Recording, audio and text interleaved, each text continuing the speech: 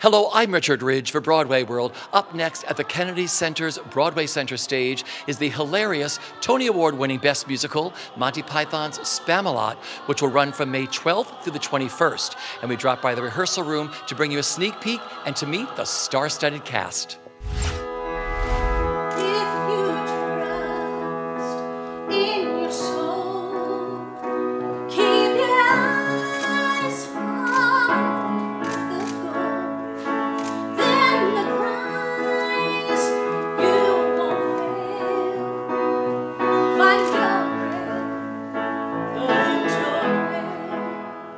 That was amazing. How excited are you to be working on Spamalot? I'm so thrilled. I mean, it's so funny. I never thought I would do Spamalot. So when they called to ask me to do this, I was like, wow, yes, and signed me up immediately. It's been a blast. This group, this cast is probably the best cast ever, and it's almost like we're getting paid to have fun. I really don't even understand it. It's just like, it's not even a job. It's just going to work to have fun with people that you love.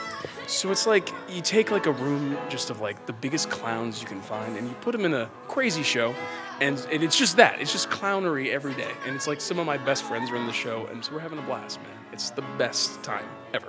How are you getting anything done in the rehearsal room? I'm actually not sure. I'm actually not sure about that. It's like, because again, like, so James and I have had like a online rivalry for years. Me and Brightman are writing partners. So it's like, it's all insane. We don't know what we're doing from day to day. Like a show is getting done, and there'll be like a very entertaining thing, but like just know, it's crazy. It's pure anarchy in here. Absolutely. First of all, please, Richard, let my family go. I'm only doing this interview under duress because you have my family hostage. What was the question? How much fun are you having living, in the zany world of Spamalot? This could not be more my wheelhouse. This could not be more of everyone in this room's wheelhouse. It's like comedy fantasy camp, and we're all the lucky person that gets to attend. Like everyone gets to shine in a certain way. But it's also just like, it kind of is this alchemy that you don't get in a lot of rooms. And as a person who loves comedy and is a curator of comedy and has done it, I think, successfully, I sometimes feel out of my league with this group of people.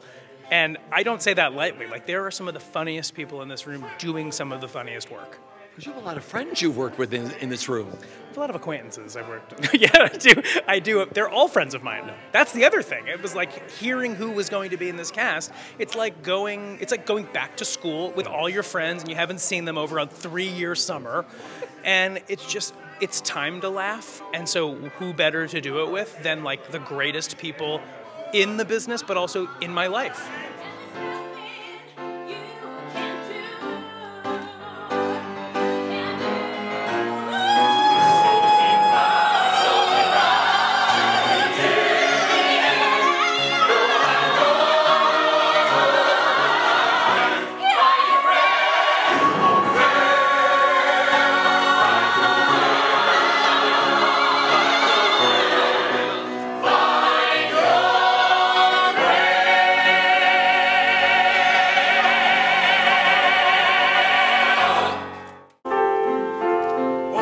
In every show, there comes a song like this.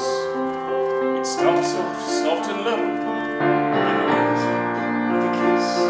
Oh, where is the song that goes like this? What's it like living in the zany world of Spamalot and Monty Python? Well, it's a blast, and my wife is actually a huge Python fan. And when I got the call to be a part of it, she was more excited than anyone else I know.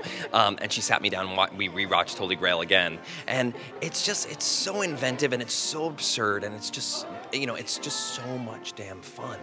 And this group of people, they all get it. They all get what it is. They get how much we can bring ourselves to it and how much you need to leave it alone. That it doesn't when it doesn't need our help. You know what I mean? To stay out of its way, because it's also a phenomenally well-written piece as a musical. So knowing when to have fun and when to just let the piece be is another skill set. I have always wanted to work with, and when we see each other on the streets, I've always wanted to work with Rob McClure. I always wanted to work with Alex Brightman. Always wanted to work with Leslie. We've seen each other on the streets for years. I'm like, we should do something together. It never happening, but for us all to be together, for the planets to align, for us to be in this, is fabulous. Also, my dear friend Nick Walker is here, who, if people know our social media stuff, I mean, we're having a ball, and everybody is so silly and so funny. It's really fun to come to work every day. Well, I've been living in the zany world of Monty Python since I was a pre-adolescent. My brother introduced me to Monty Python when I was just a tot. And I've loved all of their films, their sketch comedy. They're just brilliant writers, brilliant comedians, brilliant satirists. And this musical is just an expansion upon that. It's such a genius piece of stagecraft. It's so fun. The cast is superb. And it is a ball to work with everybody on this piece. We are having, it's the cast. I mean, when are you ever going to see this level of extraordinary comedic actors, musical theater actors in one place? It has been a joy every day, a laugh riot every day. It's just, it's the highest level of musical theater comedy you can get. It's heaven. Always look on the bright side of life. Always look on the right side of life. I love this musical so much. The original cast recording is one of my favorite.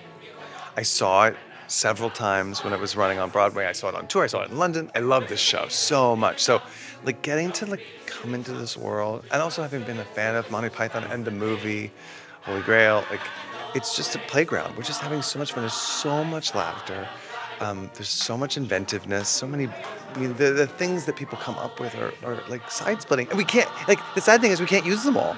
Because there's too many. There's too many bits, too many jokes, too many ideas. There's no way we'll ever be able to use them all. Because the show can't be 6 hours long, but gosh, it is fun.